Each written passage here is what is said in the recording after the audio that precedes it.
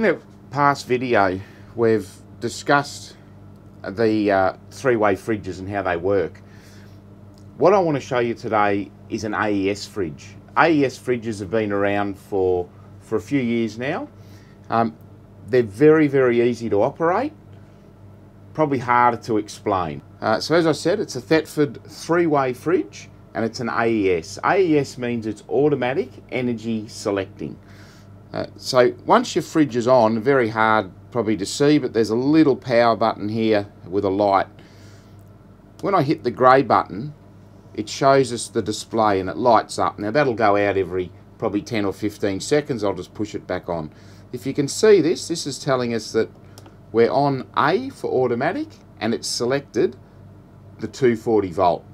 We can manually change that by holding the grey button in, and this line starts to flash, and we scroll through and we can manually select. So there's 240, there's your temperature, battery, gas, and back to A for automatic. And then when you want to go to temperature, hit the grey button again and we can increase and decrease our temperature.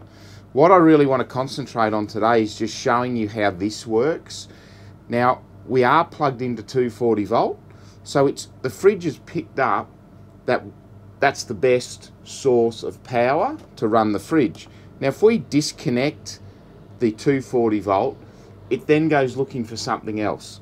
Now, because we're not hooked to a vehicle, it will pick the gas up. So what I'm going to do is demonstrate that. I'm going to just push this. I'm going to duck down here, kill the circuit breakers, and look at that. You can see how it's gone straight to gas. Now, I'm just going to wait there. Okay, now we're going to push this again and we'll go back to 240. Okay, so I've turned the circuit breaker back on and look at that. It's gone straight over to 240 volt. Now, if we hook our car up, and your car needs to be wired up with what's called a sensing wire. Now, that sensing wire is only a very light wire, but it tells the fridge that you're connected to the vehicle. The 12 volt and the battery symbol off an absorption fridge does not mean it runs off the battery in the van. It's actually designed to run off the car's alternator. So to get it to go to battery, we connect our car up with the sensing wire that the fridge says, okay, we're now connected to the car. The engine starts, and then that will flick straight over to the battery.